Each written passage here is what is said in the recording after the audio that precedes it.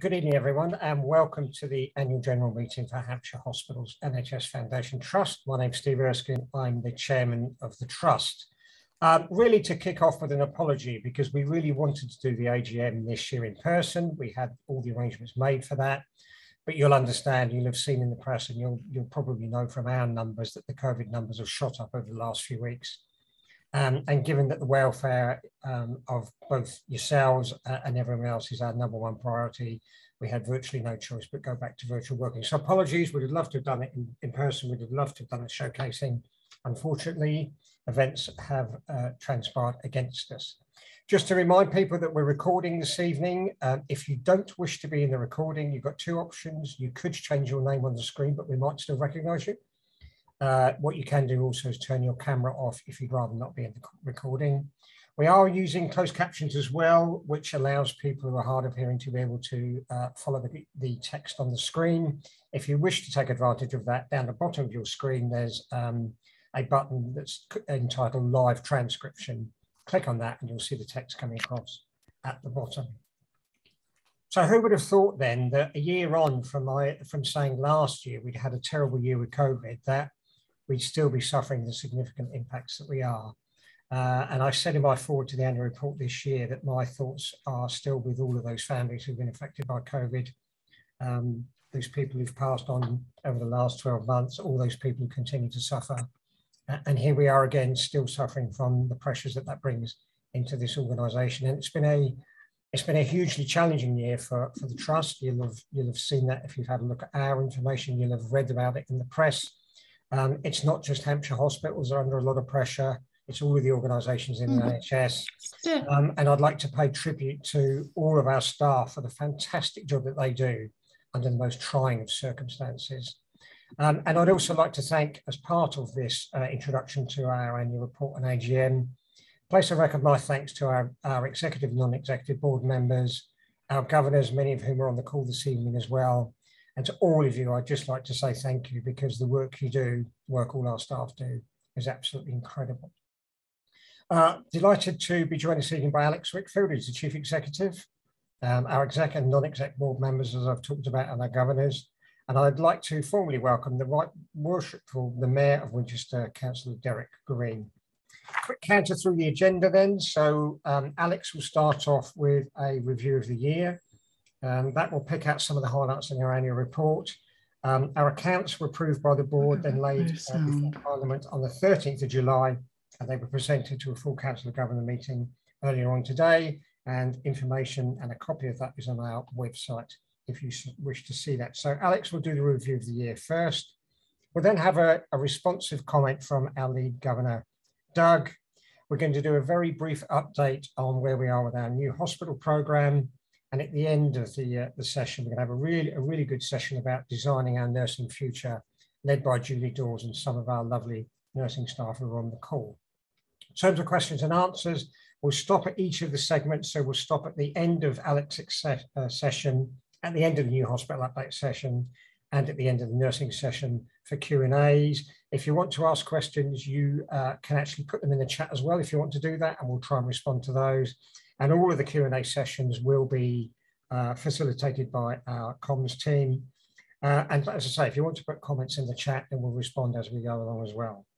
So that's about it from me. That's the introduction. And with no further ado, I'll hand you over to Alex. Alex. Thank you, Steve. And really lovely to see some familiar faces with us this evening. So, as Steve said, our annual report has been laid before Parliament and is published on our website. It is close to 200 pages, so I have done my best to summarise some key highlights from it for you this evening, but the whole thing is there for you to read. And we will be publishing an easier read version of that in the next week or two. So 21-22, well, as Steve said, it was a year we had hoped that COVID wouldn't characterise, but in fact it did. Despite that, I think our teams have delivered amazing things and actually delivered innovation and progress in spite of the operational challenges we faced. So if we go on to the first slide, the principles that guide us are our values that spell the word care, about being compassionate, accountable, respectful, and encouraging. And this year we added inclusivity to our values as a wraparound for our care values, as a really important statement about who we are at Hampshire Hospitals and what we aspire to be. We also, during the year, refreshed our strategic themes. Our vision and our first strategic theme remains to provide outstanding care for every patient. We haven't changed that. That is still very much what we are here to do every single day. Our second theme is around making Hampshire Hospitals a great place to work for all the brilliant people that work in the NHS at Hampshire Hospitals. The third is about working together for our population, and that is our new theme. But I have structured this review of last year, including that theme, because actually it reflects a way of working and just crystallizes it into our strategic objectives. The fourth is about making the best use of our resources. And many of you who have been to our AGMs over the last few years will know that usually our Chief Finance Officer presents this section. We're very sorry that Malcolm Ace has left us now, and so I'm going to pick up the finance section. But if there are detailed questions, I have finance colleagues on the call who can help to answer that. And then our fifth strategic theme remains around innovation, and this is about innovating for a sustainable future. So once I've just given you a bit of background to the year, I'm going to go through each of those themes and pick out one or two aspects. So we start with the people that we care for. So the people we care for live predominantly in the side of this map, although we do have some patients who travel from a lot further away to receive care in our hospitals. But within this line, we've got around 600,000 people across Hampshire who rely on Hampshire Hospitals for their hospital services. We run our services out of Andover, Basingstoke and Winchester hospitals, but also provide lots of care in community settings, people's homes, GP practices, Alton Community Hospital, Eastleigh Health Centre, Newbury Hospital, and a range of other places. In terms of a breakdown of who makes up Hampshire Hospitals, well, we have around just under 9,000 colleagues that we work with, covering 30 medical and surgical specialties. And you can see on this chart some of that breakdown. You will see that the biggest number here is in nursing, midwifery and health visiting. And that's why it's so exciting that we're going to hear from some of our brilliant nursing colleagues later on this evening about what nursing involves in 2022 and how it is developing over the years to come. But we also want to call out the more than 250 volunteers that we have supporting us and supporting all of our brilliant colleagues. But we're not just the employees, the colleagues who work with us, we're also our Council of Governors, and it's fantastic that we're going to hear from Doug this evening, who is our chair, or our lead of our governors, our lead governor.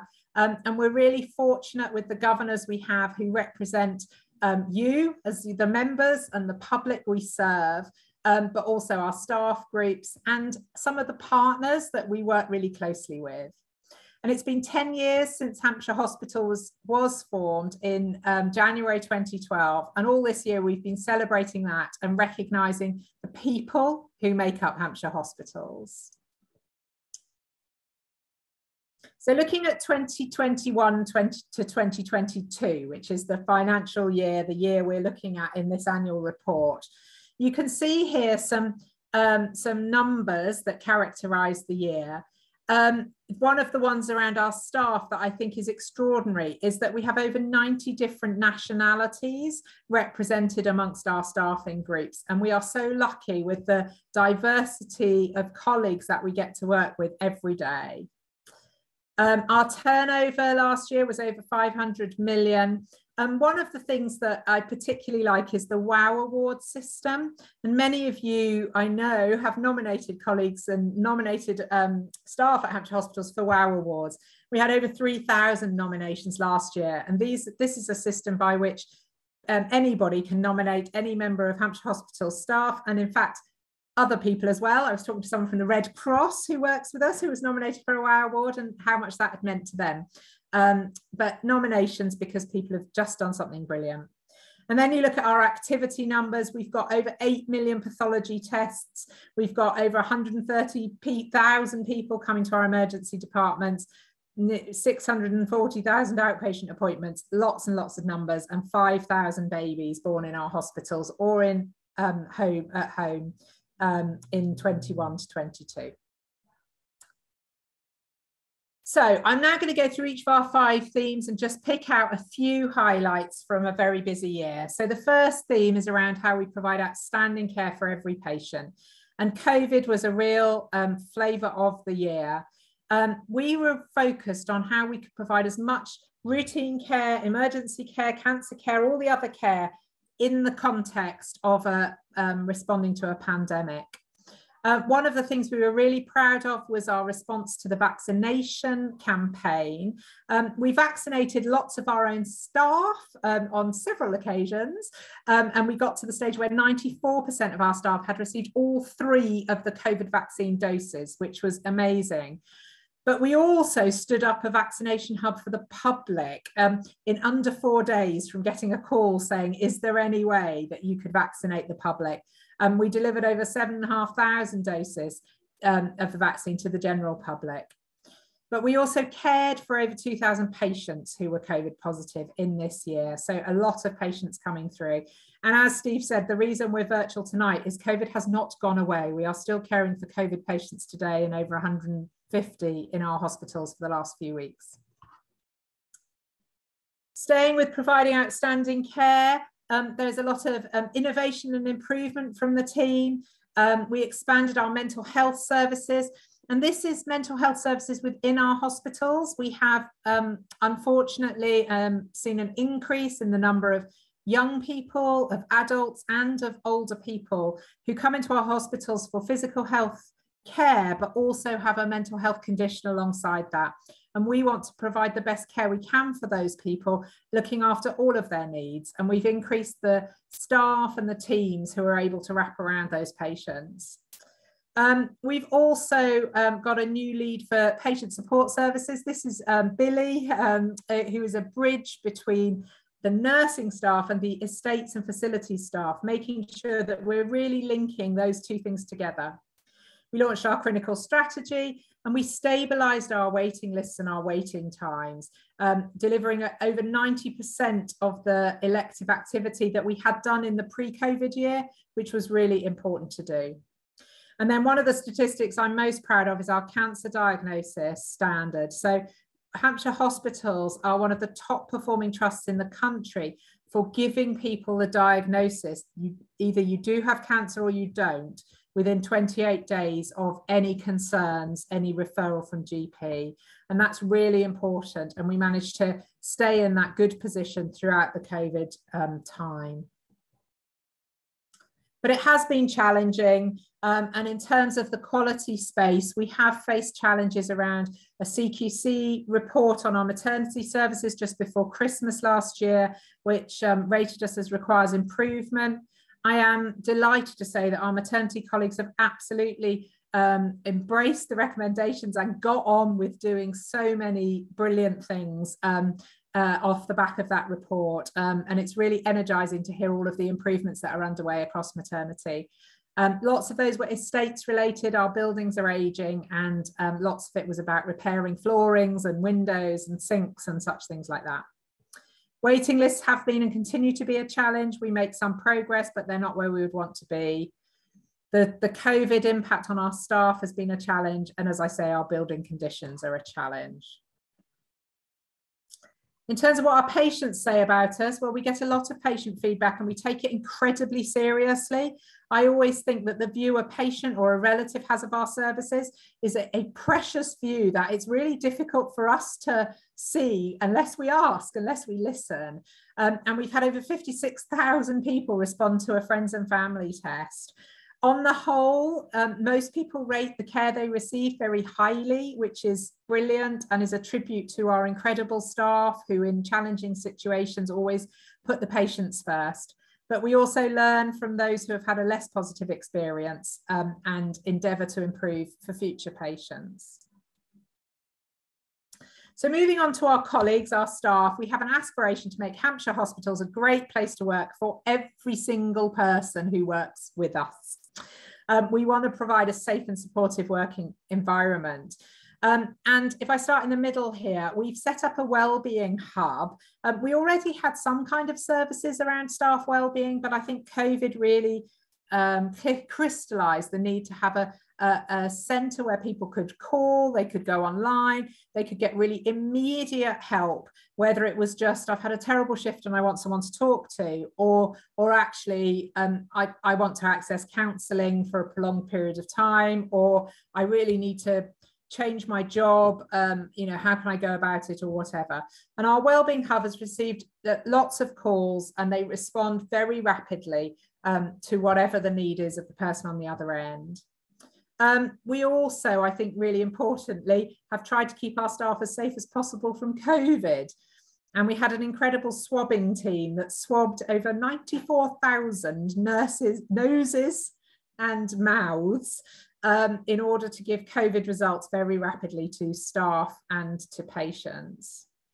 And we do get lovely letters of thanks and compliments written to myself and Steve, alongside all of the wonderful cards and such like that go directly to our teams. One of the most important things for making us a great place to work is having enough colleagues in each and every team. And one of the things that I am really impressed with our particularly our nursing colleagues and our HR and recruitment colleagues over the last year is that we have managed to reduce our vacancy rates.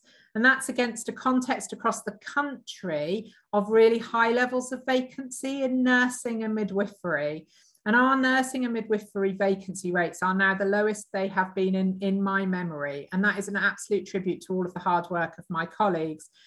It's also involved quite a lot of international recruitment, and I take my hats off to those nurses coming to the UK from overseas in the middle of a pandemic, and I thank them for doing that. And also to the teams that they work with in Hampshire hospitals who have made them feel welcome and supported in making that transition. We have a really high number of staff and colleagues on apprenticeships, so 336 at the end of the year, and they are from all sorts of types of apprenticeships. So lots of people doing health and care apprenticeships or nurse degree apprenticeships or very clinical apprenticeships, but also people in our estates teams, in administration roles, and a wide variety of management and leadership roles. So really exciting that we've been able to maximise the benefit of the apprenticeship scheme. And we've done things in the year like launch our map to management. This speaks to staff survey reports that people didn't always feel supported by their direct line managers. And I think a reflection from us in the senior team that might be because we hadn't really trained our line managers and we hadn't supported our line managers to be the very best they could be. So Map to Management is a training program which supports anybody who is a line manager to pick up the skills, the behaviours, the knowledge to really care for the staff that are their responsibility. And that's been really well received by colleagues. So moving to our third strategic theme, which is about working together for our population. So this is about collaboration. And we have worked last year and continue to work really collaboratively with lots of different partners. On here, you've got the University of Winchester, for example. Now, we work collaboratively with them on things like their nurse training programs and their physio training programs, but also in areas like research and the use of our library and a thing called the Global Health Hub, where colleagues can go and support health needs around the world. So we have lots of positive relationships with the University of Winchester. In Andover, we've started building a new GP surgery where one of the practices in Andover will be moving into in the next few months.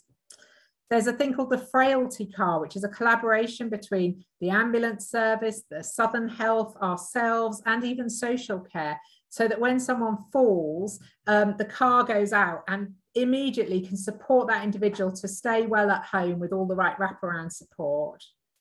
Virtual wards are amazing. We quite regularly have over 100 patients who are at home, but being looked after by our clinicians using virtual technology.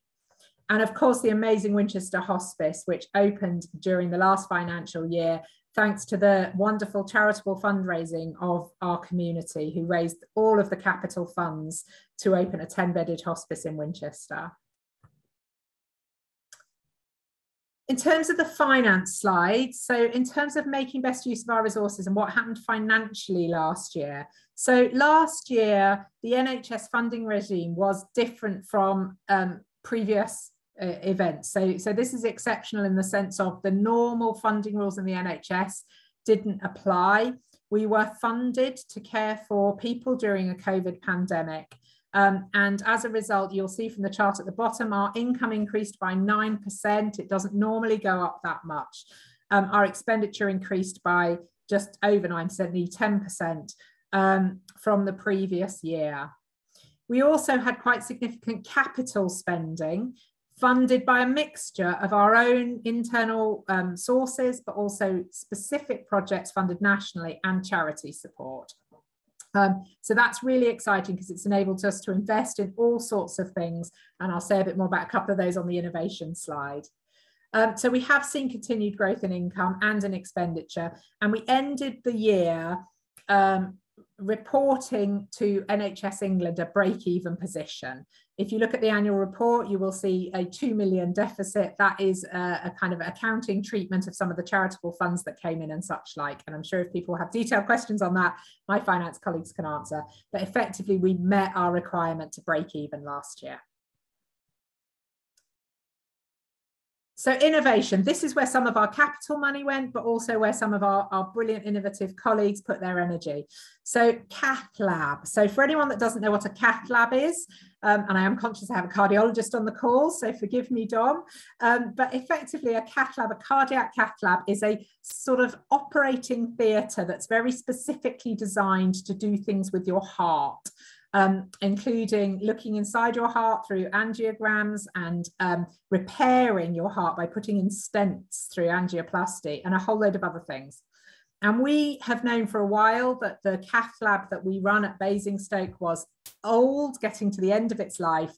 And also there were risks associated with having just one cath lab. You really need two to make sure that if somebody is having a complex procedure in the cath lab and then somebody else arrives with a heart attack, you're able to very quickly treat the second patient who's arrived.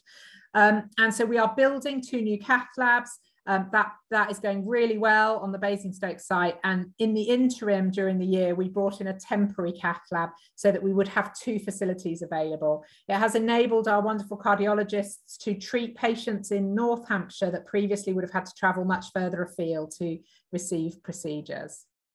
We also invested in a new Winchester pharmacy at the Royal Hampshire County with an amazing robot that automates dispensing of medications. It scans barcodes and it knows that if you've been prescribed X, Y, and Z, it can scan a barcode and make sure that you're dispensed X, Y, and Z. It cuts down on any human error associated with dispensing, and it means our brilliant pharmacy colleagues can spend their time with patients and doing clinical reviews rather than checking labels on boxes all of the time. So that's been fantastic. We launched our green plan last year, looking after our planet, and I have lots of colleagues across the hospitals who are really passionate about carbon neutrality and our environmental impact. And this has been a really engaging project. And we've also done a deal or got support from the UK Space Agency, who are working with us as part of our new hospital programme and other innovative ideas to work out how we can use some space technology to improve healthcare for the people of Hampshire. And finally, digital care. Our digital care programme goes from strength to strength. We have new digital systems coming online all of the time and refining our electronic patient record so that we move out of the paper age and into the digital age. So just a little bit about looking ahead. That was all what has been happening. In terms of what is happening moving forward for 2022 to 2023, well, you can read all about that in our trust strategy that we launched a couple of months ago.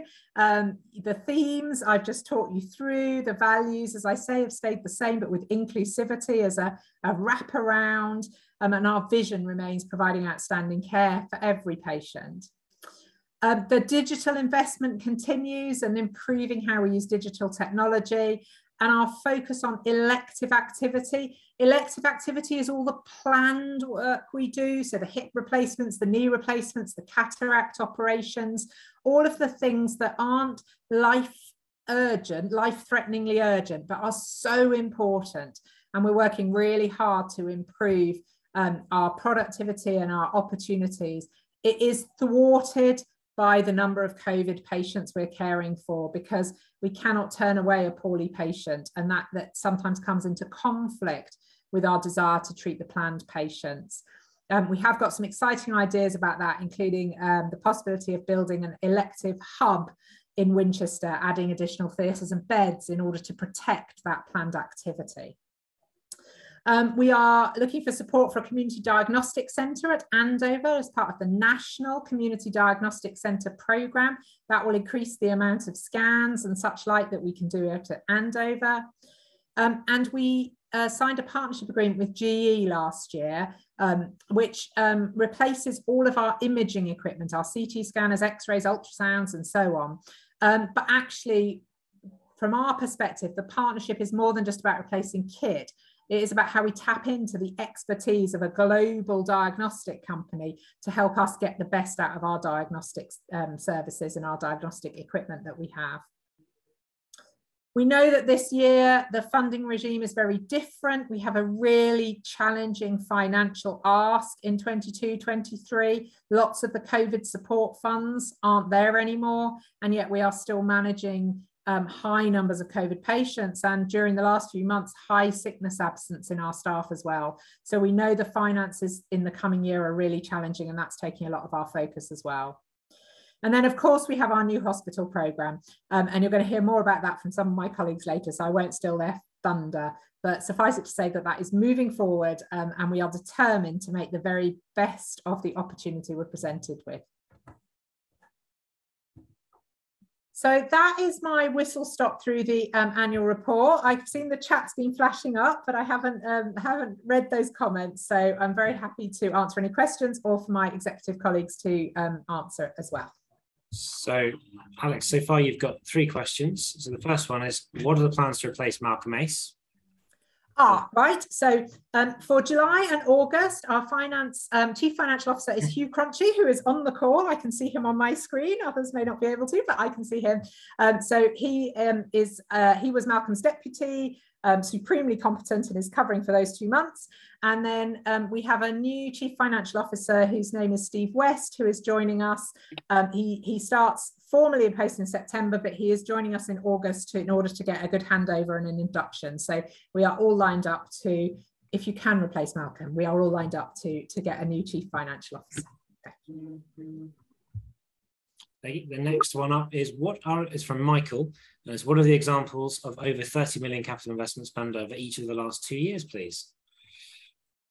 Of the capital spends. So some examples of how we've spent the capital, I think, is that what that's asking? So we haven't had, I don't think we've had any items that are individual items over 30 million, but the sort of things we've done are the pharmacy in Winchester. That was a big capital project. The hospice in Winchester. We replaced a very expensive scanning machine, nuclear medicine scanning machine in Basingstoke. And then, unfortunately, quite a lot of our capital every year goes on fairly boring building maintenance. So we had to replace the roof of the Basingstoke tower block because it was leaking onto the children's wards in G floor. We've replaced all the electrical, or some of the electrical substation works in Winchester and in Basingstoke. We're doing work on the sewer pipes in Basingstoke. Out at Andover, we've refurbished the maternity outpatient area, and we've put in a new CT scanner out at Andover. So it's a whole combination. That's just a flavour of some of the things we've been doing. Sure thing. So Joy, I've seen you've got your hand up. If you'd like to unmute yourself and ask your question, please. Hi, Alex and Steve. I just would like to thank you all, clinical and admin staff, for all of their hard work through this last year. We, as patients, really appreciate it. Also, the teams leading the planning for the new hospital. I think you've all worked so amazingly hard. I just wanted to say thank you. Well, Joy, am I allowed to say a thank you back to you? So for anyone on this call that doesn't know, Joy has been a volunteer at Hampshire Hospitals for over 40 years now, I think, isn't it? And we absolutely appreciate all that you've done for a long time, Joy, for our hospitals. Thanks, Joy. So Alex, next up, we've got a question from Tadley 2022. Please, could you say a bit more about the partnership with the ambulance team and our response times? What has gone well and not so well in our region? And a second question, very similar, is asking about the national discussion around surgical hubs aiming to reduce waiting times, and any views on what's happening in our region as well.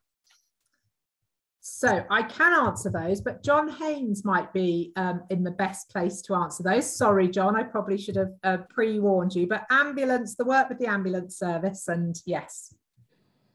Yes, thank you, Alex. Yes, I'm sure most people are aware ambulance handovers and delays are quite a really big topic across the whole country at the moment. So we work very closely with our ambulance trust colleagues and partners to make sure that we can take off the patients and give them to our ED departments as quickly and fastly as we can.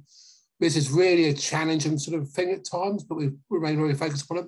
Just today, actually, we started a brand new experiment in our Basingstoke ED where we sort of increased the RATN capacity. RATN stands for referral, access and referral, triage, access and triage, where we effectively put more space in the front door to take those patients off the ambulances, assess them, treat them quicker, and process them through the departments. It's been one of the really big challenges we've faced, but we really are focused on trying to turn those ambulance handovers over as quickly as possible.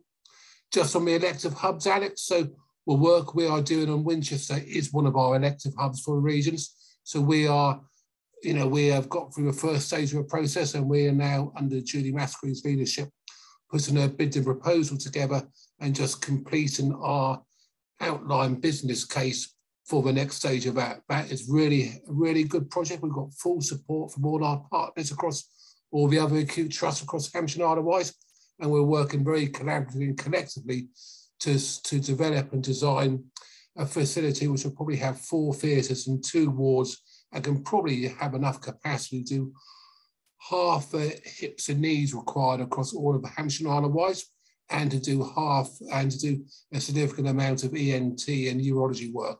So really exciting projects, and again, it shows some of the collective can-do working together attitude of Hampshire hospitals that we've been chosen for that, and we're working very closely with our partner trusts across the parish to try and deliver that.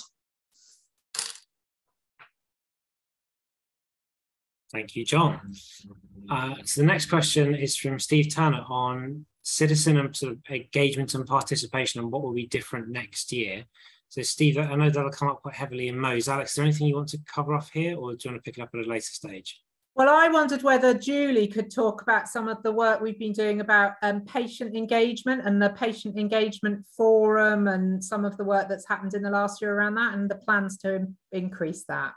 Perfect. Sure, Alex, thank you. And I think Jane's on the call as well, Jane Davis. So we've been working really hard at trying to get to the point where we have true co-production, where essentially everything we do as a hospital, we link with in partnership with patients and the public, families and carers, right from getting feedback to designing our services to people being in true partnership with us around their own care and around how we deliver services. We've got a couple of new members of Jane's team who've got a particular expertise in this. Our lead person who's just joined us from the local authority, who's done a lot of work dealing with members of the community, etc. But we've also done deep dives. We work very closely with Health Watch, and they so we take the opportunity to take as much information as we can to look at what patients are saying about our services and what wants to change. And internally, we've got a number of patient partnership groups. I think I've seen Frankie on the call, who runs our cancer partnership group, where we try to link with active users, with people who are having current lived experience, to advise us on what that feels like and what we need to do. In addition to that, the trustees have very kindly supported us putting in some patient leaders, and we're hoping to have a lead director role who will be a an expert patient. So really trying to get to that point where we're working completely in conjunction with our patients and public to, you know, so that we design services in response to what they want. Thank you, Julie. The next question, for everyone on the call, I'm just going to keep going in them in chronological order so it's fair, and any we don't manage to get to tonight, we will pick up offline in another format. So Julie, the next question is about the CQC report, saying that it wasn't so great. Now it's behind us. How do we keep visibility on the progress we've made? Yeah. So, I mean, I think we'd say we don't consider it behind us, actually. I mean, obviously, we were really, really disappointed. It was an incredibly difficult time when the CQC came in to visit us, but we absolutely accepted the findings. And we've been, as Alex said earlier on in her presentation, we have been working really, really hard to respond to that. So in the way you could see some of the bits around that, in our public board, we have a section on safe staffing, and that was one of the things that the CQC raised with us. They didn't feel we had enough staff on duty. You will see a section in our staffing report that reports on midwifery safe staffing. And I'm really pleased to say we've had a really, really successful recruitment phase for midwives and continue to do so. We have a weekly CQC action plan, and so many of the actions have been acted, but we are keen to keep that going to make sure we've got sustained improvement. And I'm really pleased now that the maternity services have got a continuous improvement, a quality improvement plan that takes all the kind of national guidance, national transformation, and puts it into one plan. And you will see some of that in our public governance report, so you can see some of it there.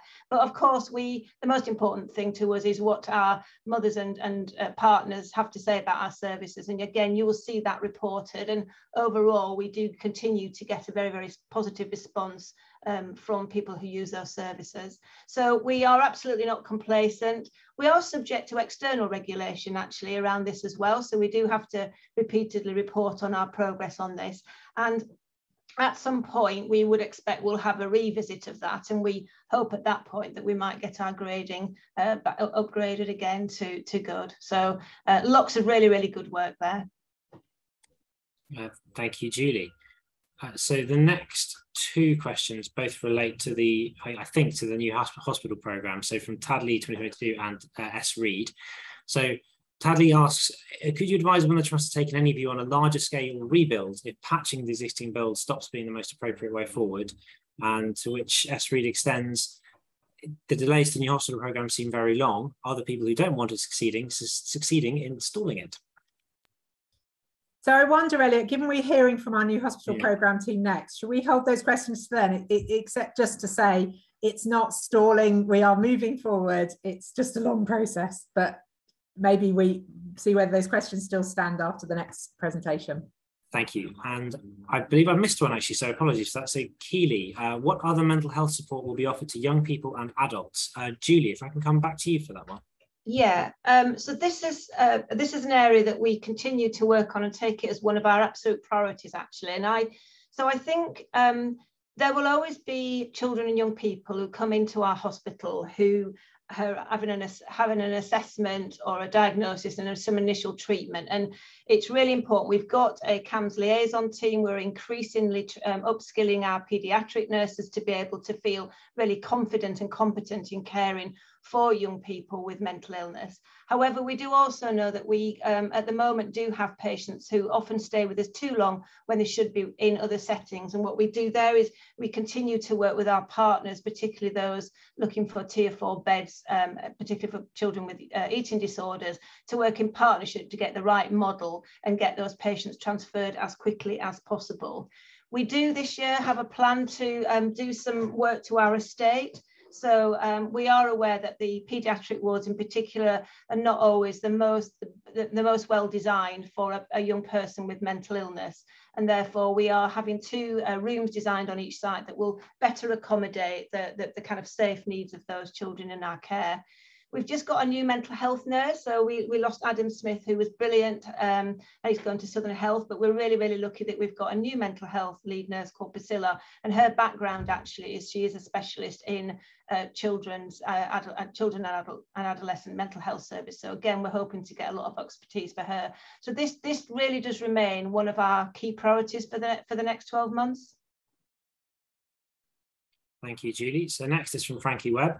Is there any news on the replacing Wessex ward? Julie, I think this is still you, if that's right. Well, Ben Creswell is the Divisional Director for Including Cancer, and he is on the call, although he is on his phone. So I've suggested perhaps he might be able to respond to this. If your phone is working, Ben? Yeah, no, it is. Thanks, Alex. I'm really sorry. I'm up at a meeting in Leeds, so I apologise for the background noise going on at the moment. But yeah, so I mean, the Wessex team have been amazing through COVID, and we've purposely moved them to some safe locations on the advice of the infection control team, and they're currently lodged on Candover ward, which is our private patients facility, taking up some of the beds there.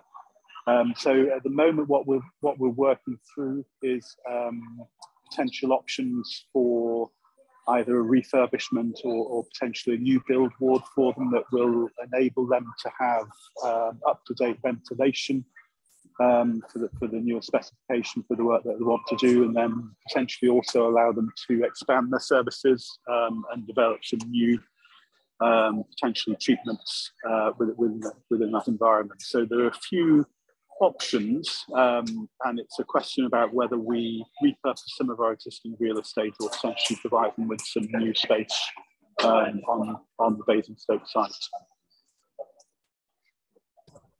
Thank you, Ben. So next question I have is from Jane. So Jane, since it's on nurse recruitment, I'm going to hold it over until Julie's presentation later in the talk, if that's all right, and go on to the next one. So Alex, one for you about the green strategy.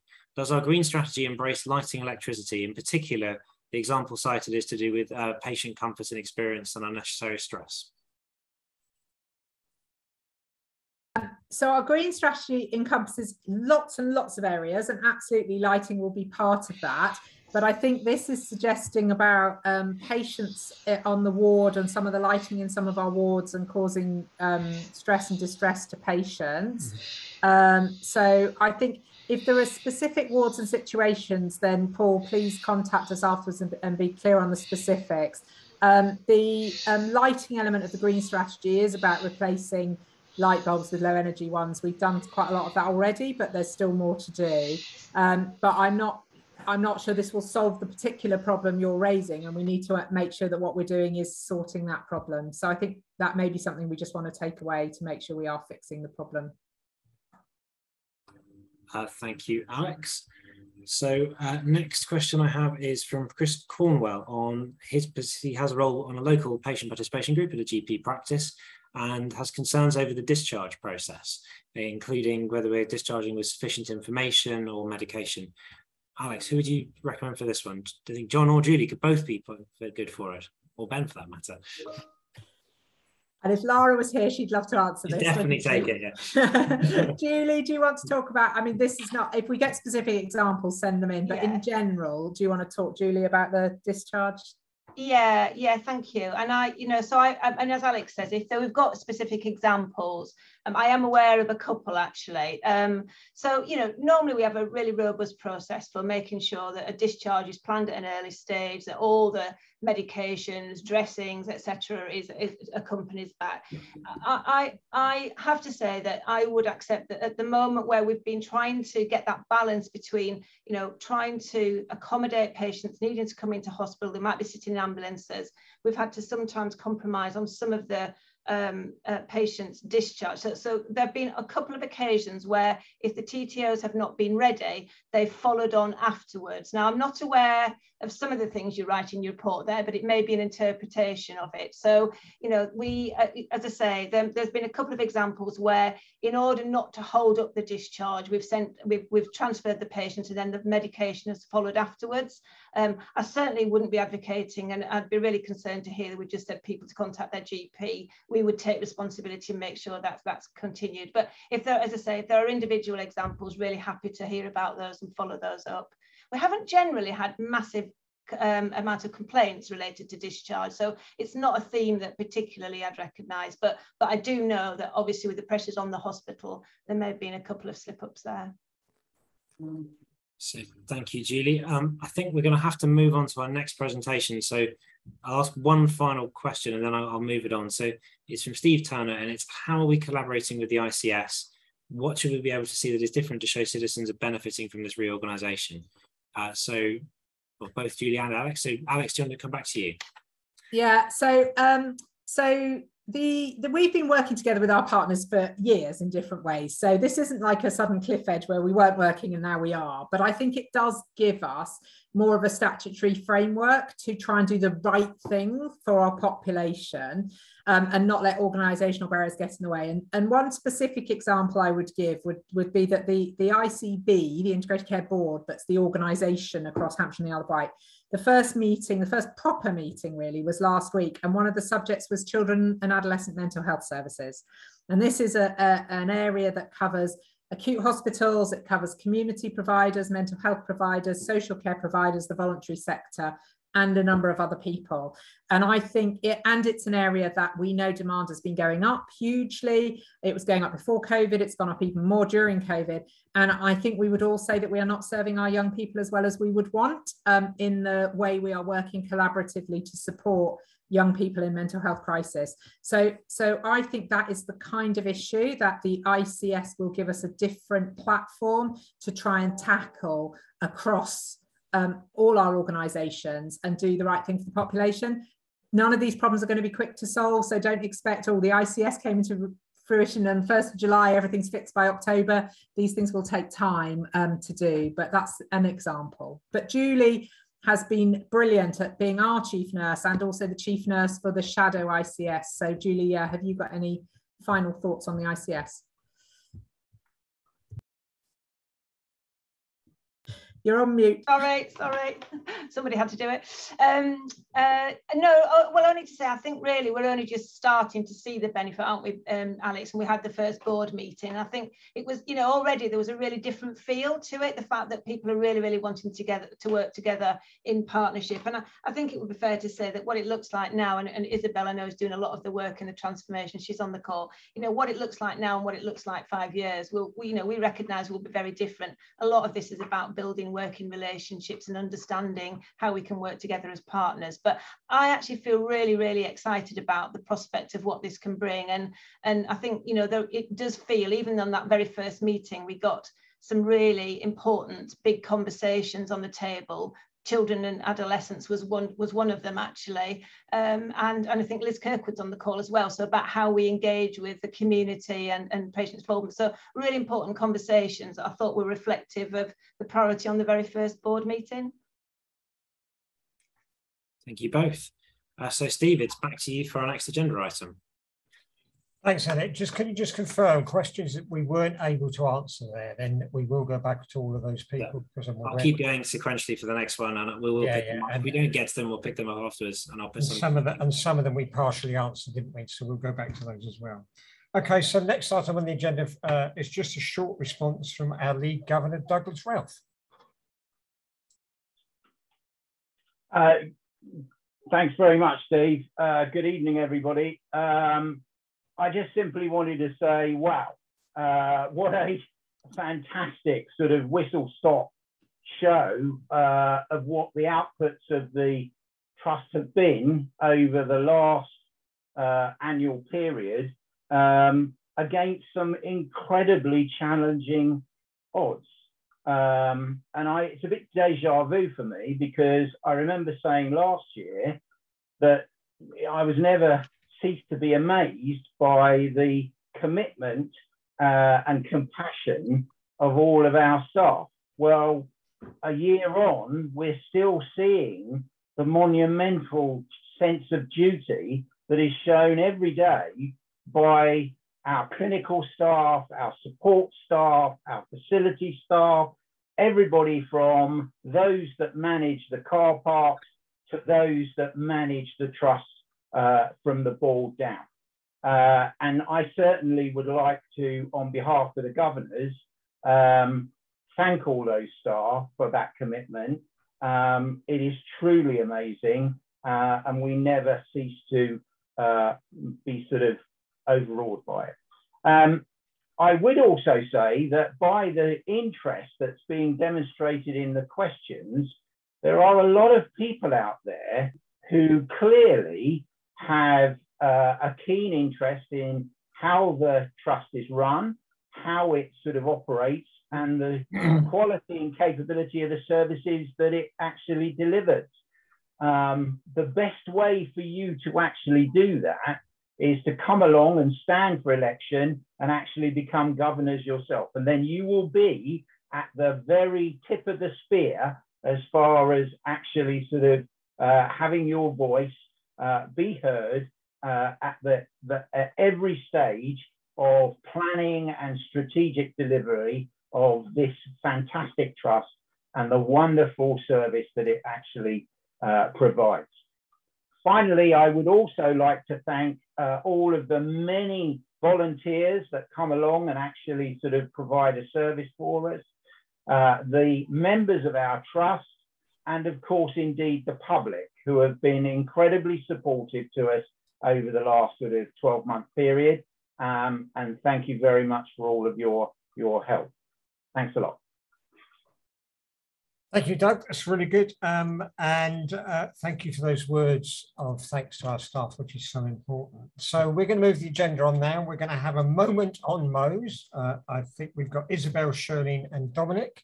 Not quite sure who's going to lead off first. I'm up first, Steve, and hopefully you can hear me. Yes, we can, Dom. Thank you. Good evening, everyone. My name is Dominic Kelly. I'm a consultant cardiologist at HHFT. This is really important. I've worked for the NHS now for over 20 years, and I've worked at HHFT for nearly 10 years. And I have no doubt that this is the most important thing that will happen in my career, probably my life. And it really is a once in a lifetime opportunity for us to get healthcare within North and Mid Hampshire really, really excellent and the best in the world. So if you don't listen to anything else I say, I would just urge everybody to get behind this. So whether you're a member of staff, a board member, patient, relative, commissioner, media, I really do implore you to get behind us, help us create something that really could be wonderful for our population, for our healthcare, and for generations to come. If we could move the slide on, please. And again. So just to give you a bit of background, we were named as what was then called Boris's New Hospitals a number of years ago. And thankfully that term has changed now, and it's now known as the New Hospital Programme.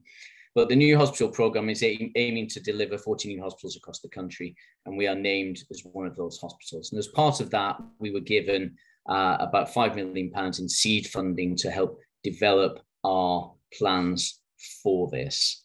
And that is something that we've been doing over the last few years. Why do we need to do this? Well, as part of the extensive documentation that we've developed, part of the Hampshire Hospitals programme, we've come up with what's called our case for change. And that focuses on 4 key areas. The first area is about our population, and anyone that lives in Hampshire or drives around Hampshire will realise that there is a massive increase in our population happening. Everywhere you go, there is new houses being built, and we need to provide healthcare for those people as our population increases.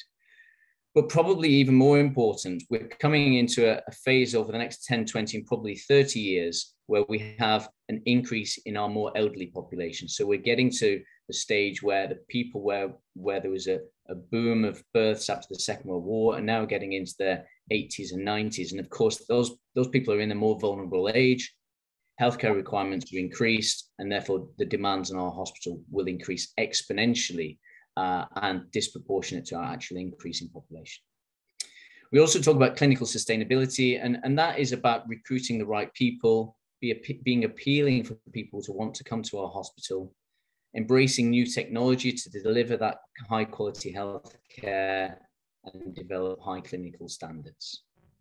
As you've already heard from Alex and a few other people, the condition of our buildings is challenging, to say the least. All of our sites have been around for a number of years now. The cost of upkeep of those buildings is exceptionally expensive, and the potential cost to if you wanted to refurbish these buildings would be astronomical. And then finally, we talk about financial resilience, and that is not about cutting costs. That's not a term that comes into my vocabulary. What that is about is making the most of the money that we have available to us, because the NHS funding is not a bottomless pit.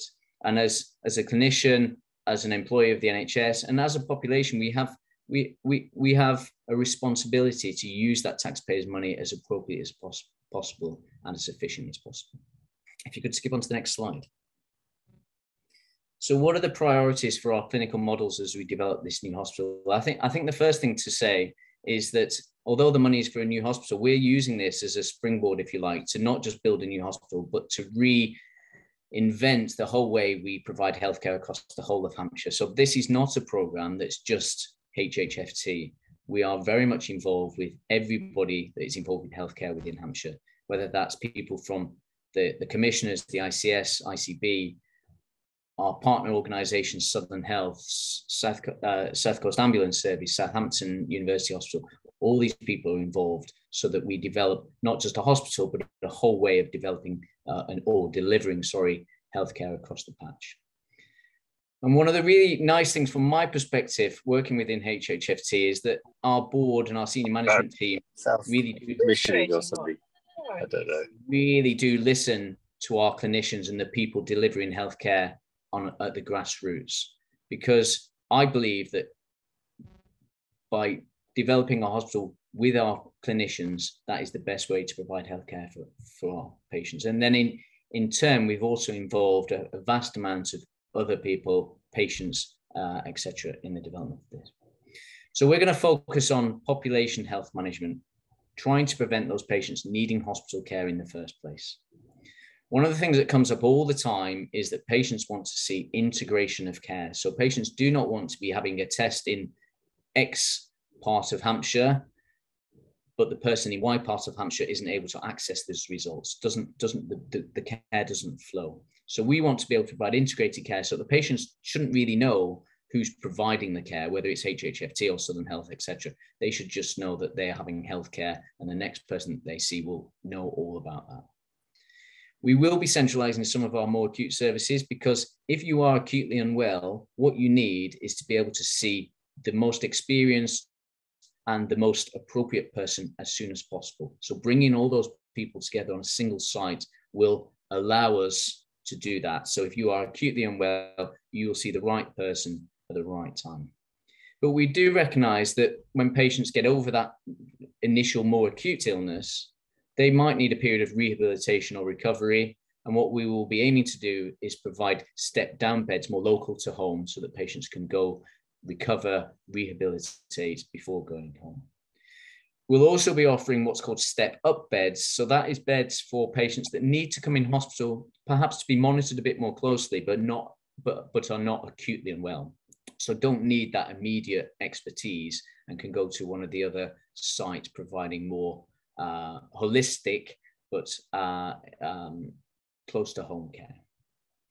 Maternity care is going to change across the whole of the NHS. You may have heard of something called the Ockenden report, but a number of issues means that maternity care is going to change across the whole of the UK. And our really excellent midwives and obstetricians have embraced this, and maternity care will change. Maternity care will be more focused on the people and putting them at the heart of the services. And through this process, we will be able to offer mothers who are expecting babies a larger choice of not just where they deliver their babies, but how they deliver the babies and what services are there to support that. Neonatal care for those more vulnerable babies that are born prematurely also will be changed. And that is so that we can provide the service for those premature babies within our region. What we don't want is for those precious few weeks of your premature born baby to be spent in hospitals elsewhere, either within the region or sometimes even elsewhere within the country. So we need to be able to provide that expertise locally. And by bringing our neonatal services together, we will be able to do that in a sustainable way. Likewise, we've heard about pediatrics and young adults already. Very different to dealing with adults. We need to provide the right environment for these young adults and children. Walking into a hospital is intimidating, is scary, and we want to build a purpose-built unit for young people. And we've been involved with the guys at Alder Hey in Liverpool who've developed a fantastic children's hospital, and we're working with lots of people. One of the things that affects us quite a lot is what's called winter pressures. And that means when patients become more unwell in the winter months, our pressure on acute beds becomes greater. Now that winter pressures is now becoming spring, summer and autumn pressures, admittedly, but we still have these problems of variations in acute care. And what tends to happen is that during those periods of pressure on acute care, we tend to have to use up beds that are otherwise planned for planned operations. So your hip operation, et cetera, et cetera. And the result of that is operations get cancelled. So by separation of emergency stuff and planned stuff geographically, then that will allow us to ring fence those beds so that if your planned operation is in February and March, you'll be certain that that's not going to be cancelled due to bed pressures. Outpatients and diagnostics will continue everywhere. And you've heard Alex talk about the number of sites that we offer services. They will continue as they are. But what we want to do is make them more efficient, because we have patients that are coming on a Monday for a blood test, on a Wednesday for a scan, the following Thursday to see somebody else, and then a week later to see their consultant. And that's not an efficient use of that individual's time. It's not eco-friendly, etc. So what we want to do is slicken up that process and provide what's called a one-stop shop. So you'll come for your test, your blood test, you'll have a consultation with your consultant, you'll have a management plan in place, etc., all in one go. And that's what we aim to provide. And then, of course, the Cancer Treatment Centre has always been one of our plans and remains as such within the new hospital programme. So I'm going to move on now to Charlene, who is presenting next. And I think Charlene is going to talk a little bit more about integrated care and a few other things. Thanks for your time. Thank you, Dom. Good evening, everyone. I'm Charlene. I'm the Chief Strategy and Population Health Officer at the Trust. As Dom says, we have called this a Hampshire Together program because we are working with all our partners in Hampshire. And again, the title, Modernising Our Hospitals and Health Services, means that we are looking at the hospital, but also more broadly, our health services in partnership with providers in health, social care, as well as our local authorities, our patients, residents, and voluntary groups. So in terms of partnership, we have regular partner program group meetings, and we make sure that we understand the context that our partners are working in, for example, with local authorities. If they have local plans that are in development at the same time as we're developing our new hospital, we need to make sure that the plans align. So those sorts of discussions take place, and our partners are actually part of our governance. So you will see there that we have refreshed our governance to make sure that our partners are part of our program as well. And not only are they part of the governance, they are also integral to our work streams, and we work in some level of detail with partners that you can see there, with our ambulance service, with our primary care colleagues, with neighborhoods and communities. And we also engage with different groups of patients as well as we progress with this piece of work. For example, in our integrated impact assessment, where we look at a broad range of topics like travel and access and inequalities and so on. So that is the integrated approach that we're taking, and clearly now that the ICSs are statutory bodies, it makes it easier for us to do that. The transition that took place was really supportive, and we managed to get the handover from CCG to ICS to support our next stage on the program, which is to go to stage 2 assurance, which is one of the steps we have to take. In terms of our ongoing engagement, we work very closely with the new hospital program. I think there are some questions in the chat there about delays and so on. The new hospital program team have been taking a program business case to Treasury. The initial 3.7 billion that was announced when the program was first announced, as Alex says in the chat, is to cover what they call cohort 1 and cohort 2 of hospitals. So some of the schemes, for example, the failed Carillion schemes, like the Royal Liverpool Hospital, are the ones that are included in that first tranche of funding. And some of the smaller schemes that can be completed by 25 are the ones that are included in the 3.7 billion. The new hospital program team are taking a business case for the whole of the 40 to be 48 soon. So we are part of cohort 4, so the cohort 3 and cohort 4 funding, they are taking that business case to Treasury, and the timing for that is around the autumn of this year. So there will be associated funding for those schemes, so we will wait to hear from them following that. We have visits from them. Our last one-to-one with them was at the end of June. So we are in very close dialogue with them, and we work very closely with them to keep moving those on.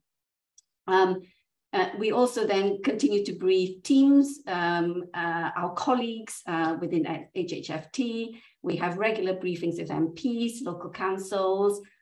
We continue to engage with our out-of-hospital colleagues. So Isabel will be talking to you next. And we know we need to work very closely with our ICS for our next stage, which is public consultation. And we also work very closely with patients and stakeholder representatives as well in different forums, options development groups, as well as our patient, staff and stakeholder groups.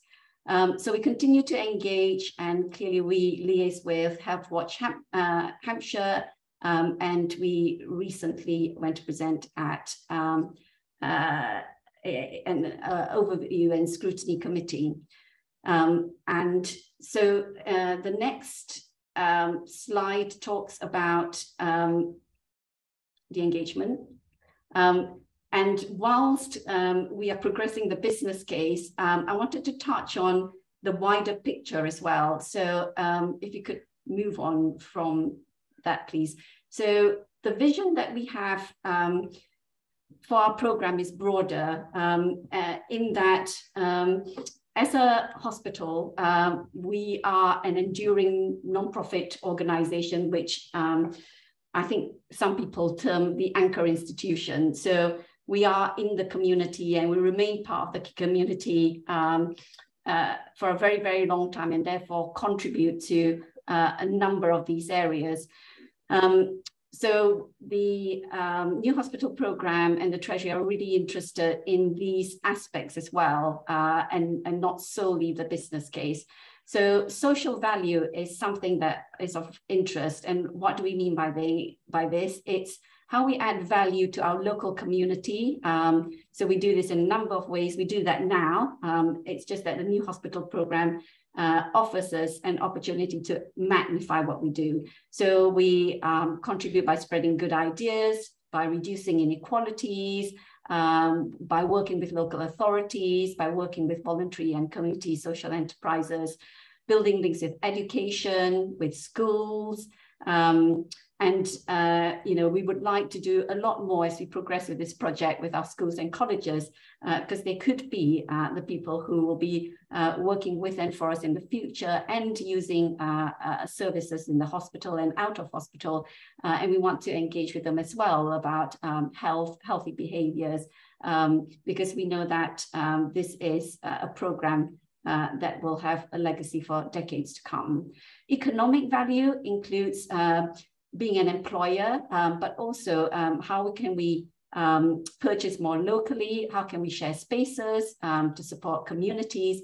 And as Alex mentioned earlier, we now have, we bring primary care into our hospitals, but also our partners are bringing health into high street. So we've got facilities at the Chantry Centre and Festival Place, where there are health hubs that actually enable people to access these services more easily. And we went to visit such a centre in Dorset recently, in the shopping centre, where they had an outpatient assessment centre there.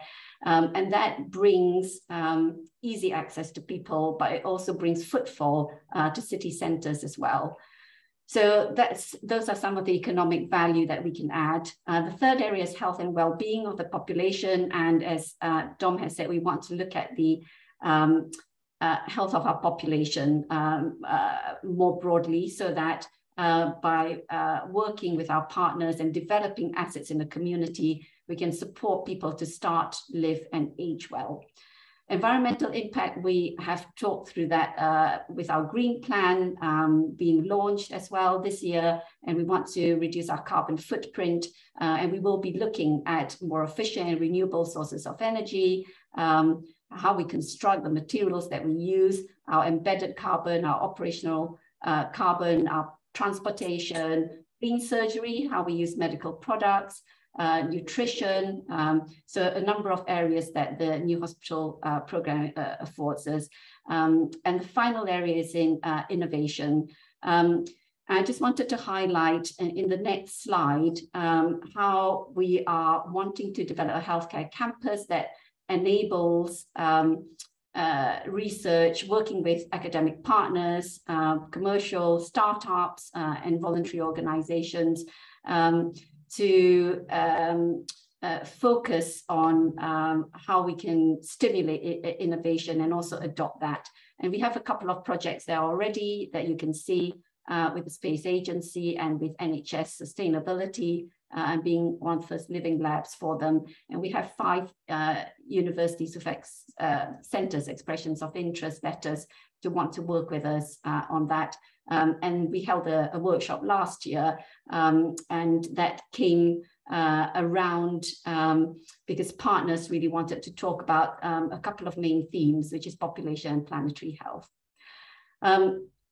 And with that vision, I'm going to hand over to Isabel to talk through some of our recent progress. Good evening. Yes, I'm Isabel Rowe, Transformation Director for the Integrated Care System for Hampshire and the Isle of Wight. And to answer one of the earlier questions, yes, Hampshire Hospitals certainly does collaborate really well with the ICS partners. And I think Hampshire Together programme is a very good example of that. So looking at the progress we've been making and going forwards for that programme, we've just concluded a period of engagement to develop the proposals as part of the New Hospitals programme. And during this period, we've engaged a very, very wide range of representatives, service users, clinicians, local authorities, voluntary sector, health service partners, and so on and so on. And the proposals that are being developed include the potential both for service change and major capital investment. And there are 2 processes for this, and we are busy navigating both of those processes and making sure that we are carefully aligned with the requirements of each. But effectively, the options development's been undertaken considering numerous different factors. So the designing clinical models, looking at future demand patterns, identifying potential sites for a new hospital, exploring digital opportunities, assessing benefits, and so on and so on. If we go to the next slide, please. Through this engagement, we've generated a very long list of proposals from different permutations of those potential clinical models and different estate options. It's quite a convoluted, in-depth process, and I won't go through it at length, but suffice to say, we have followed the best practice methodology of both service change and capital investment. And we have filtered that long list of options through to a shorter or medium length list, appraised them against the various success factors, investment objectives, and so on, and reach with the options development group, which is a very wide engagement group, a set of proposals that we would hope to take to public consultation. And all of this is written up in what is called a pre-consultation business case. So if we can go on to the next slide, please. So in terms of the things that we're doing now and how we're taking it forward, the pre-consultation business case marks the culmination of that informal period of engagement and the development of the proposals and the seeking of permission approval, as it were, to go to public consultation on those potential changes. The responsibility for leading the public consultation is within the Integrated Care Board, so the organisation employing the likes of me in the integrated care system, and taking over the responsibilities that were the clinical commissioning group previously. But before this, we do have various assurance processes, checks, as you would rightly expect before public consultation or major capital investment. So to highlight some of them, the Regional Clinical Senate has reviewed our clinical models as they were described in the draft pre-consultation business case. That's a panel of clinicians from the region representing a range of different areas of expertise who both read very thoroughly our documentation and interviewed us at length as a panel on those models and wrote a report in terms of feedback. Next week, we will present to NHS England in which what's called stage 2 assurance, and that's an assessment of our pre-consultation business case and whether it meets the tests they set for public consultation and also the best practice checklist they'll go through. As Shirlene has already mentioned, the New Hospitals programme is writing a business case at national level, and we are working with them both to understand and influence and feed into that and get as much feedback as possible, because the outcome of that business case will then go on to determine the allocation of capital funding that we have. We have a provisional allocation, but we need it to be confirmed. And so all of those sorts of things need to be covered and ready before we can proceed to public consultation. Again, in response to an earlier question, yes, we're absolutely working together to get through all of these different hurdles as fast as we possibly can, and we will do so, but rightly, there are a number of checks, the scheme of the nature that we're talking about, so we haven't yet got to that stage of proceeding to the next step. So, thank you very much. If you go to the next slide, which I think is just a thank you, and then if you, any questions, I've tried to cover the ones I know about as I've gone along. Thank you, Isabel. Steve, in the interest of time, I'm going to come straight back to you to move us on to our next section, but that doesn't mean we're ignoring your questions. We'll still be answering them in the chat, and we'll try and pick them up offline afterwards. And if you look, the colleague of mine there, Laura, has shared how you can be in direct contact with the programme at any time. So Steve, back to you. Yeah, thanks, Elliot. I'm just aware that it's very warm and we're running against time. But Elliot, I do want to make sure that where people have taken the time to put questions in the chat, we follow them up. So if you've got further questions, send them on the link. But if you've put a question in the chat, if we don't answer it this evening, we will come back to you. So I'm just going to hand us over now on the last session. This is about designing our nursing future. We've got some members of our lovely nursing team on the call here, and Julie Dawes, I think you're going to lead this one off, aren't you? Thank you, Steve. I'm going to cut down a little bit what I'm going to say, because I'm really keen that we're here from our nursing colleagues on the line. But the point of this presentation now is just to look at the future of nursing, and particularly relevant in what we've just heard about MOS and potential new hospital. I really want to say thank you for inviting us to join tonight. And I'm joined by Becky Parker, who is our consultant midwife, Rebecca Eaton, who's one of our senior healthcare support workers, and Champy Donna, who is one of our matrons. And just really importantly, when we talk about nursing and midwifery, it's really, really important that we remember our support workers, which is why it's so important we've got Rebecca speaking tonight. None of us who are trained nurses know that we could do our job without the support of our support workers. So when I talk about the profession, it is the whole of us. I'd like to just say thank you. I've got an incredibly, I'm incredibly privileged to be able to be the professional lead and part of the nursing workforce of HHFT. And I have to say, what a fantastic team, and they've certainly demonstrated their talents. In order to look forward, I think it's always really important to just take a step and look back at the history of nursing. So the legacy of nursing and midwifery, it's important to understand the past in order to understand the present and the future. There are lots of good things and bad things from the back, but they're all from the past, but they're all very, very relevant. If we start off, pre-19th century, you may be surprised to hear that the very first nursing school was actually set up in the year 250 BC, believe it or not, in India, and it was an all-male nursing workforce. And you'll see many of the things I talk about this evening are kind of how we constantly go around full cycle. Pre-19th century nursing looked very, very different. There was very, very little hospitalisation of patients. There was very little diagnostics and treatments in those days. And so nursing was not considered, in particular the core part that we see of nursing, which is caring, was certainly not considered to be a skill or respected. And it was really considered only fit to be carried out for the duties of servants. And I have to say that is an important part when they look at the future, because the stigma and the lack of value, I would say, for the core function of caring is something that the profession constantly has to battle with. But I have to say, I'm pleased to say that it is improving rapidly. In the pre-19th century, there were very little in terms of therapeutic intervention, but you know there were examples where without technology, without highly trained nurses, they were still able to continue to do a wide range of duties. It's well known that plants were used for medicinal purposes, digoxin being an obvious one that's always mentioned, derived from foxgloves.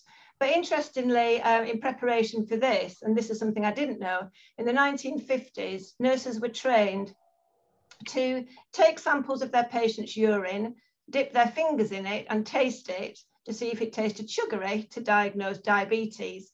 So as I said, I'm really glad that some things haven't continued through into modern day nursing. Not a competence I'd expect today, but a good example, I suppose, of, you know, of the adaptability of the profession. We then moved on into the 1800s where, and everybody will be very familiar with people like Florence Nightingale and Mary Seacole. They particularly took a critical part in the Crimean War with their teams. And I guess there was a really strong foundation there, particularly from Florence Nightingale, in setting up, you know, she was a social reformer and set up the organisation of care. Some things about Florence that perhaps people are not always familiar with. She was a brilliant statistician. She used data, she collected data, she analysed data and she presented it back to inform practice. She also published much of her work. And when we go on and hear about some of our speakers today, we'll see how the importance of that going forward. Some other interesting facts from this time, maybe not quite shocking, not so good. Everybody will be aware that nurses are required to be on the nursing register. So you have to register every year to practice as a nurse with the Nursing and Midwifery Council. It was as late as 1950 when male nurses were allowed onto the register. And it was as late as 1970 where some nurses were removed from the register, so they lost their registration and were unable to practice for being pregnant outside marriage and for being lesbian or homosexual. Shocking today that that was such a little time ago. Nurses have often played a critical role in wars, civil war, world wars, often played an agnostic role. And I think there are some similarities in the war that nurses have played against COVID-19 in the last 3 years. And, you know, to many, it has felt like a war, actually. I was going to talk a little bit about that, but I'll just say that for now. It has been, as Alex and others have said, we didn't think last year we'd be sitting here saying, here we are again. And sometimes you can't even remember what wave you're in now. Is it 4 or 5? But every one of those have brought different challenges, and I'm incredibly proud of the way the nurses have responded to that, and midwives. So moving on to today, what does the nursing look like today? Well, they are a highly skilled, highly trained, highly respected group of multi-professional teams who are increasingly taking leadership roles in health. They are diverse in nature. We've got over nurses from over 80 different countries working for us now, and a growing number of male nurses in our workforce. The average nurse and midwife, they are the biggest professional work group in the NHS, but they also deliver the most direct care. So these are the professions who 7 days a week, 24 hours a day, have the most contact with patients and therefore have the most ability to influence what the patient experience in safe care feels like. An average nurse on a shift, 12-hour shift, will walk between 4 and 5 miles. In this hospital on an average day, we'll deliver 14 babies and care for 30 people at the end of their life. It's a really important part of the community that we welcome lives into the world and we support lives out of the world. On one ward alone, we can give over 1,000 medications in one day. That's over 60,000 medications administered in a day. And importantly, things like meals, 2,600 meals delivered, of which the majority of those will have some intervention from our nursing workforce to assist with that. Moving to the future, could move on. So what are our plans for the future? Well, Alex has already said we are in a really, really brilliant position to be fully recruited. We want to maintain that. We've got a special relationship, and I know there are some people on the call here from our universities, but particularly Winchester University, who we've worked very closely with and will continue to do so. And I would like to think, and we've got early conversations going on about how we might have joint appointments with universities and really develop that relationship much further.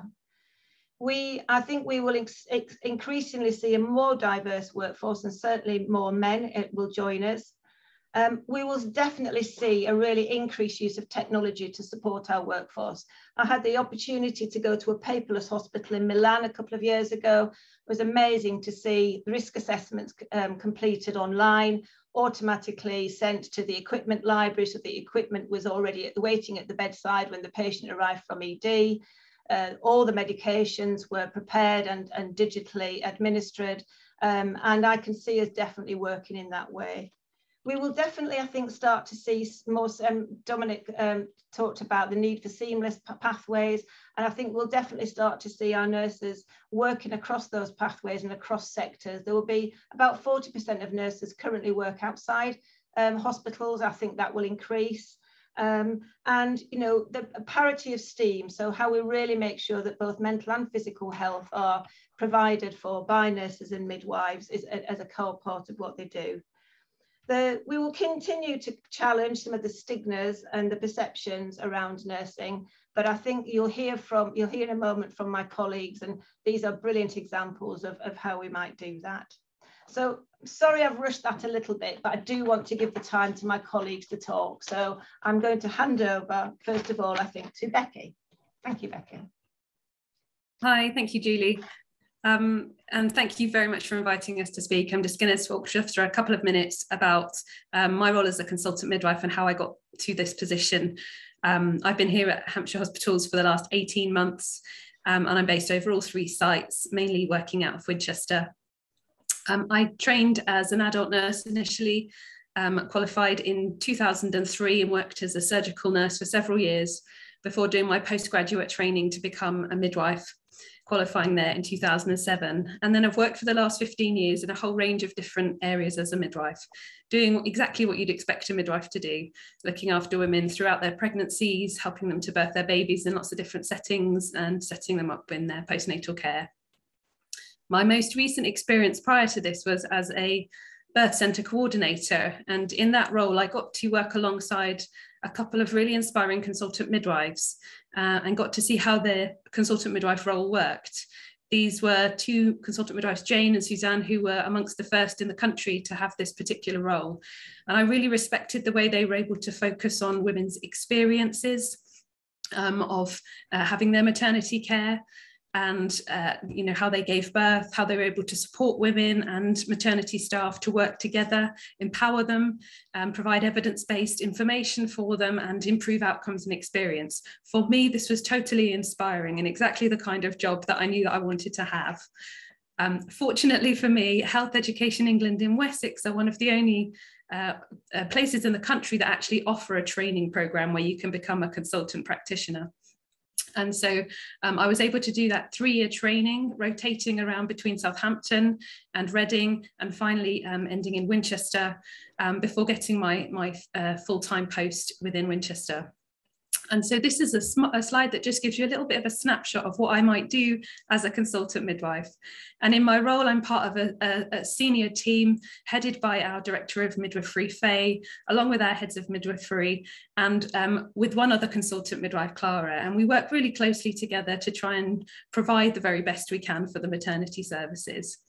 Some of my work involves clinical care. So I help women who have got complicated birth plans or complex requirements for giving birth to create those plans. Some of those might be surrogate families. Some want care outside our recommendations. And so I'm involved with the whole multidisciplinary team in making sure we keep them as safe as possible and support the midwives to care for them. Involved in part of the response to the national reports and reviews that we get. And we've heard about the CQC report, and we've done a lot of work as a whole maternity service into responding to that. We provide a lot of evidence for them. We learn from our audits and our teaching and share those lessons with our staff to make sure that we're constantly improving. I get to write guidelines and update guidelines to make sure the very best information and national practice gets put into our written documents, and then try to encourage people to follow those pathways and give that care to the women that we're looking after. Lots of service improvements over the last 18 months since I've been here. We've been able to focus on hearing from women through our interactions with our Maternity Voice partnership user groups, and in providing them information on our website, through social media, creating information about birth statistics that we can share with our service users. We're introducing postnatal contraception onto our wards. We've introduced screening programs for heart defects in babies that we've rolled out across all of our sites. I'm also continuing to do a PhD, which was part of the training and is an important part of the consultant role, and that's supported alongside my consultant midwife role. And I'm looking at midwives' experiences of managing birth emergencies in community settings. Consultant midwives also have a really valuable role to play in education. So we are regularly part of our mandatory training and in all of our study sessions and incident outcomes and learning, putting into practice, helping other people to put into practice the learning from those things by teaching and explaining them for them. We work regionally with our colleagues across the whole of Wessex and in our local maternity and neonatal system, sharing best practice about guidelines and training sessions. We've worked regionally with the COVID vaccination team to make sure that maternity users are well aware of what they ought to be advised, and providing webinars for them. And we've even worked internationally recently. Part of the maternity team, including myself, have done some teaching to our Indian colleagues around fetal monitoring. There's so many different bits and pieces that a day can be really interesting, and you can really have a beneficial effect on so many different areas of the service. And for me, the job enables me to just listen to women directly, to hear what they need from us to keep them safe and to give them a really positive and good experience. And I'm really fortunate that I found a role that I love, working in an organisation that really respects it. It's been a wonderful first post for me. Thank you.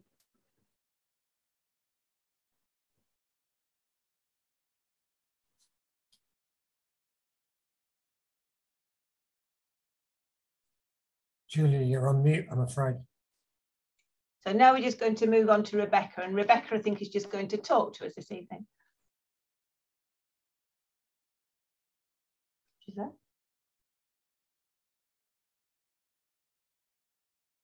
Sorry. Don't do that, Rebecca. As you can tell, I don't do this very often. So my name's Rebecca Eaton. I'm a senior healthcare support worker at Basingstoke Hospital. Thank you so much for inviting me today, Julie. It really is a pleasure to be here and just tell you a bit about my story. So I've worked in the NHS for 20 years next year, and in HHFT for 6 years. And I decided to change careers. I used to be a nursery nurse in a nursery in Reading, and I looked after children for people who worked at the hospital, so for nurses and doctors, and I looked after their children.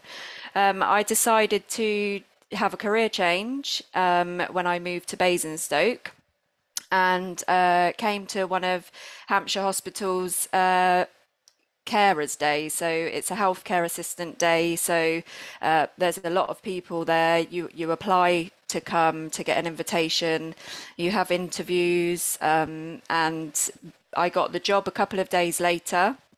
and was told that I was going to work on the isolation ward at Basingstoke Hospital, which is where I am 6 years later. A year after that, I was promoted to senior healthcare assistant. The support from my management team was amazing. I've gained lots of skills since I've been here. I can take bloods from patients. I can do cannulation. Lots and lots of day-to-day looking after patients, which I think I was born to care. And at first it was for children, and now it's for adults. And I absolutely love my job, as do all the healthcares that I speak to. We've got such a good team here, and everybody works so hard. It's a really nice place to work. I think I get asked this question all the time when I'm going to do my training to be a nurse, and one day I will. I do have 2 young children at the moment that take a lot of my time, but I am really excited to do it, and I do really have the support of my management team to take that on. We do exciting things on the isolation ward. It's infectious diseases, so obviously we've just come through a long few years of COVID, and we've all learned a lot, and going forward we now know a lot, so we're doing our best to keep everybody safe and to get the patients where they want to be, and that's at home. As much as they say they really like our hospital, they want to be at home, and we want to get them there, so we care for them the best we can. Thank you. Thanks. Thank you, Rebecca. Really good, and such an energetic, well, I know you're an energetic person anyway, but such an energetic account of your time here. So thank you. You're welcome. And then last but not least, we're going to move on to Champi. Champi.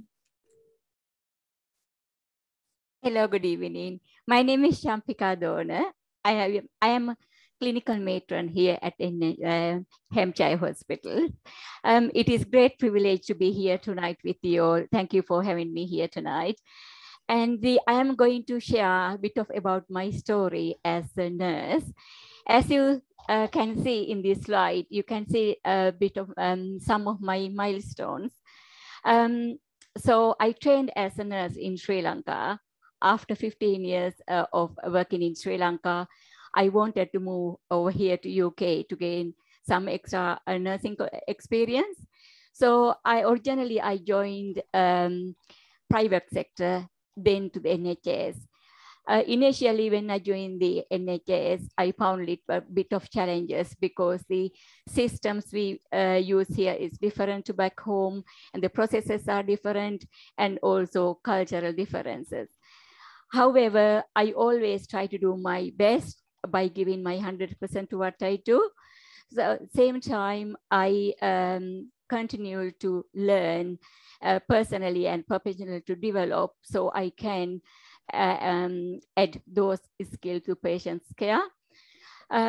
By doing that, a few years later, I was able to move into a senior sister role in my previous trust. When I was a senior sister, I was running 2 departments as a senior sister. Then I felt actually I could a little bit more. So I thought I wanted to gain extra qualification if I want to move on. So I did MBA with the middle of pandemic. Actually, I was so proud those time, even though it's challenging, I was able to win 2 awards. One of them was actually a national award. Following that, I was able, and I was lucky enough to join the Hampshire hospitals as clinical matron. I have been here now 11 months.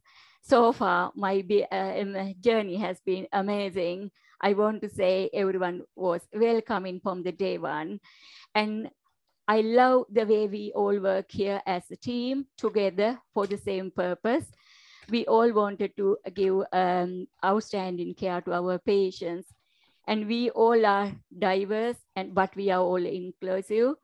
And also we value our people, and we recognize them, their values. And then I have worked in another trust and a couple of other private sector. I can see here most importantly, our ward to the board level, there is no gap. We all work as a same page. We all work as a team. So, and we have different diverse group of people working with us. The nurses are coming from all over the world. Most importantly, they are bringing diverse skills to our teams. That is so important to provide best possible care to our patients. And I always promote diversity within my teams. And then it is, I believe I have privilege, and I am so proud. I can role model them, and I can support them to develop within their journey. I believe what drive me the most is I put patients first. I value my team and the team around me.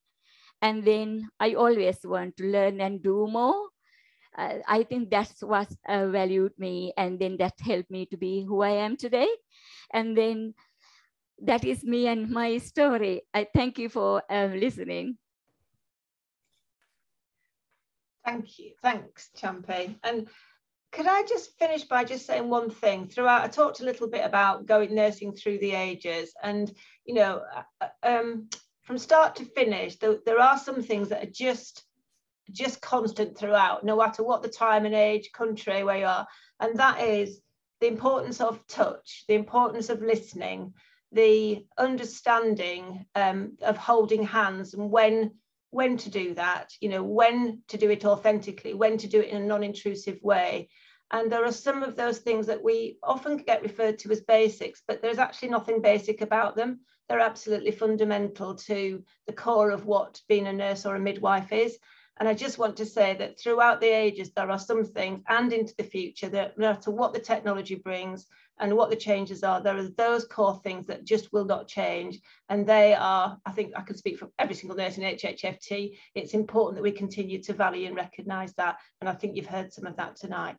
So thank you. Thanks, Julie. And thanks to Becky, Rebecca and Champi. I think we've come to the end of the AGM now. So first of all, can I just say thank you to all of the presenters who presented this evening. We tried to cram a lot in, as you can see.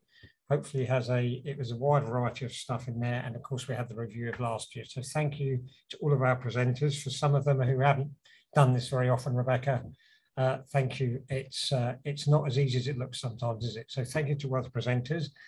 Elliot's put a note in the chat about questions. If we weren't able to get to your questions, and I'm sorry, you know, we are slightly time constrained, then we will, if you get in touch with the communications team, then we will give you the opportunity to ask those questions. And those of you who already got in contact, then we'll respond accordingly. I just wanted to finish by saying just a couple of things about, you've heard this evening about how much pressure the Trust is under, in fact, how much pressure the NHS is under. For me as the chairman, it's an absolute privilege to work with all of our staff, because it's them on a day-to-day basis that make the difference to patients. It's them on a day-to-day basis, as Julie's just said, that provide that compassion and support and care for all of our patients. And that's so important, and it's a privilege to work with them all. And I'd just like to finish by saying that as long as we've got people like Becky, Rebecca and Champi around, then I know this organisation will be in safe hands. So thank you for coming this evening. I hope you found it useful. Thank you to all of our board members and governors who are here. Lovely to see our previous governors here as well, and enjoy the rest of your evening.